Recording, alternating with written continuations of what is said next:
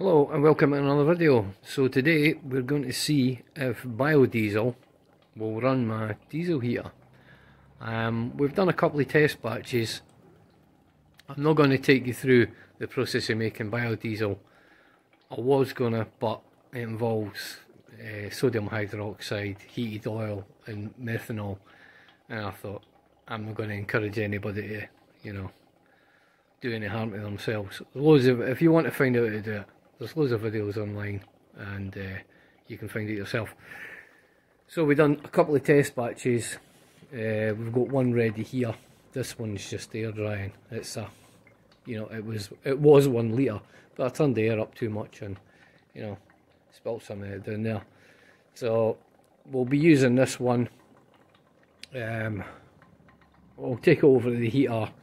I'll hook it directly up and we'll get going from there. Okay, so before we run the biodiesel test, I'll just give you a quick update on the cart and what I'm using. I'm using heating oil, kerosene, to run the diesel heater. It runs perfectly well on it. It burns really clean and it's a lot cheaper. So that's what I'm running mine on. Road diesel is just too expensive.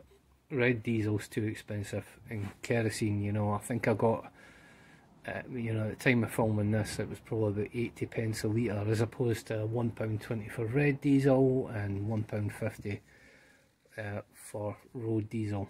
So that's what I'm running mine on, and everybody's got an opinion, and they can write in the comments whatever they want, but it runs on kerosene. I've checked the chamber, everything's alright, that's the way it runs. So what we've done is we've just jerry rigged this up. So that's our biodiesel there. We've taken off the kerosene line and we just hung it up there just now. I've got a little fuel tap on there and it runs, we'll try and get a shot, and it runs into the pump right there. So initially on the first test, what's going to happen is we've got a little bit of kerosene between the pump and the inlet, and that will, obviously ignite. So it'll not be a true test as to whether the biodiesel can ignite, the diesel heater initially. But we'll do 2 tests. We'll do one where, we know if we've got a little bit of kerosene in it, and we'll use that up, and it'll probably fire up, and we'll see if it can sustain itself with the biodiesel, and then we'll shut it back down. We'll do a second test, knowing that we've only got biodiesel in the system, and that'll give us a true picture of whether it can fire up with biodiesel and sustain itself. So I've got mine hooked up to a power supply unit over here. This is going to get changed because if you get a power cut, and it'll just shut the power off completely, and you can't have that with a diesel heater. You just can't have the thing just shutting down.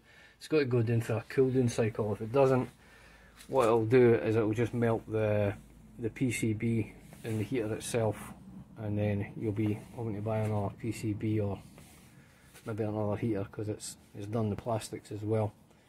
So what we're going to do is, and before we go any further, I've jerry rigged this up. That's an open container, that's a heat source. So just to be on the safe side, have a fire extinguisher. So I'm not saying this is the way to do it, I'm just saying this is how I'm doing it. Right, let's see if the thing will fire up. So we'll just go, let's power on.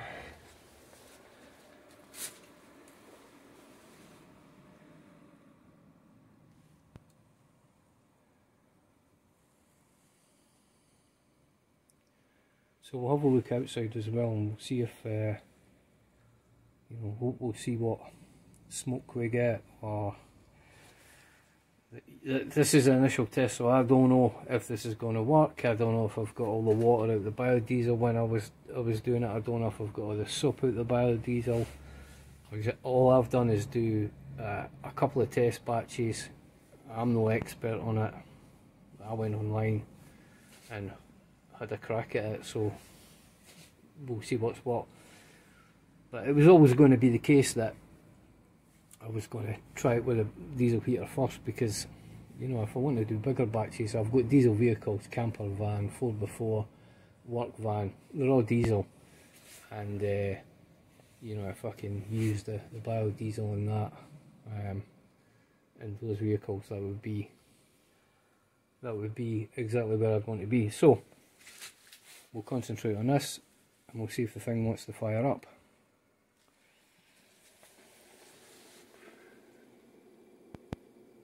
So where are we? Right, the pump's kicking in now. Right, I fully expect it to fire up initially, as I say, because there's kerosene between the pump and the inlet. But hopefully,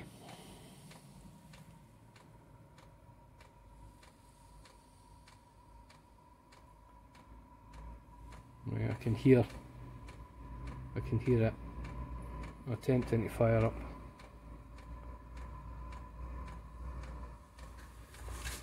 Can you hear that too?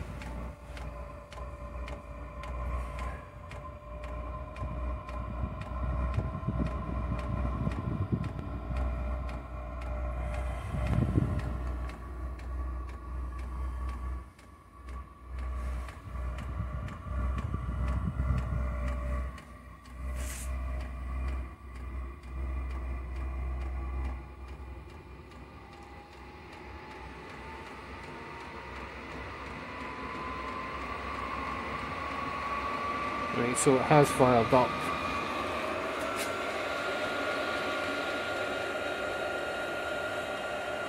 So we'll have a quick look outside. Have a look at the exhaust. Right,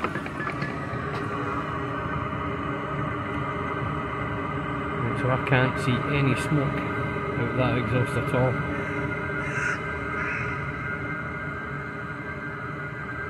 What we'll do is we're going to give it maybe a couple of minutes. That will get rid of the fuel. We'll go back here.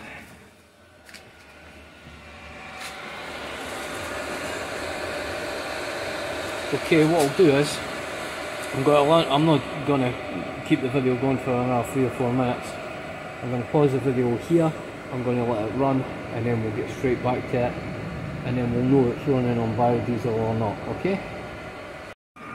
Okay, so we're back. We've had the diesel heater running.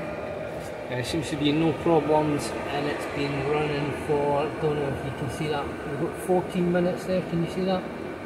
We've got 14 minutes. So we can safely say that any kerosene that was in the system has been burnt through, and we're running 100% on biodiesel. You see our power hooked the tank up. You can see the movement of the fuel line, the pump ticking away. We'll have a quick look outside, have a look at the exhaust. So the exhaust is quite happy, there's no smoke, and the diesel heater seems to be quite happily running. You know, it's warm, everything seems to be okay. So what we're going to do is we're going to do a shutdown on this one, let everything cool down again, and then we're going to do the test again. But this time, you know, we're going to test it to make sure that it can start up on 100% biodiesel. So we'll just hit this.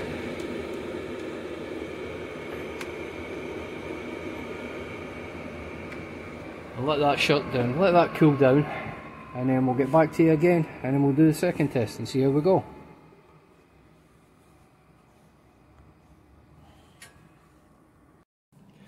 Okay, here we are. We're going to conduct a second test.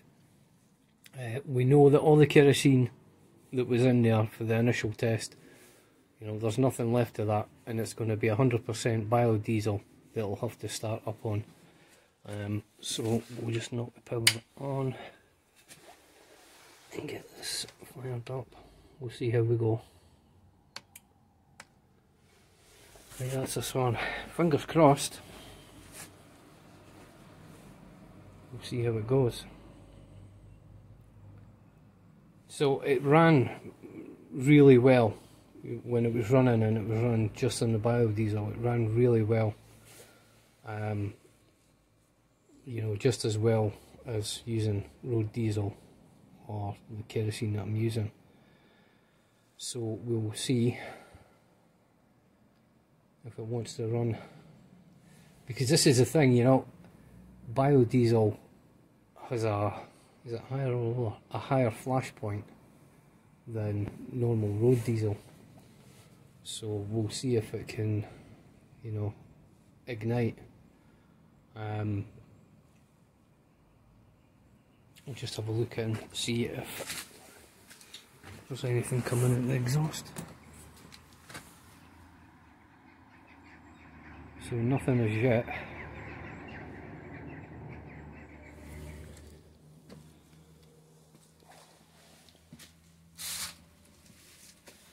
So we're just going to have to wait and see what happens.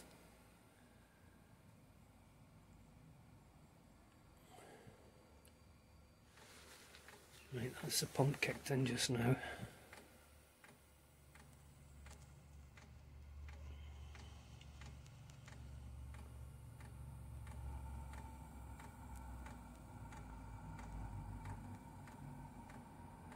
So I can hear it attempting to fire up in the burn chamber. Pump's getting a bit faster. I can smell I can smell like French fries.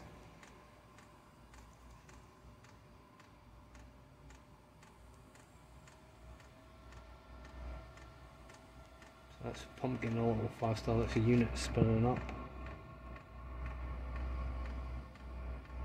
Oh, I can hear it wanting to go.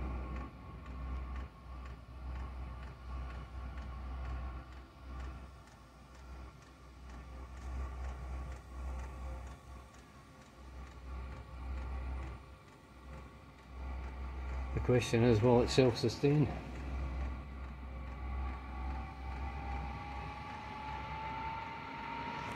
Let's see if the glow plug's still on.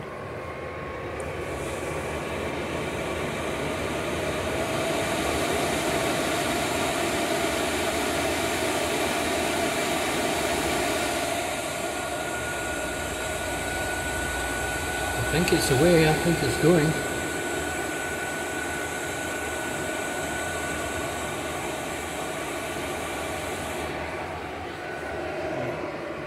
We're definitely getting heat out the front.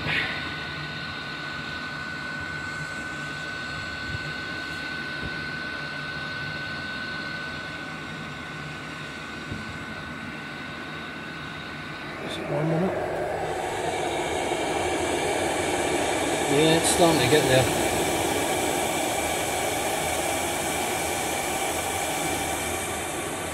So we're 3 minutes in and it's definitely warming up. The glow plug's off, so the unit is sustaining itself on, it is firing up initially and it's sustaining itself on 100% biodiesel. I'm delighted. Couldn't have went any better really. So there you are, you know. I mean, that was the first 2 test batches of biodiesel I've ever made, so, you know, I'm not an expert on making biodiesel, but, you know, if this is the results, yeah, a couple of test batches, we can only, you know, make it a bit better in future, I suppose, and use it in the vehicles, use it in the diesel heaters.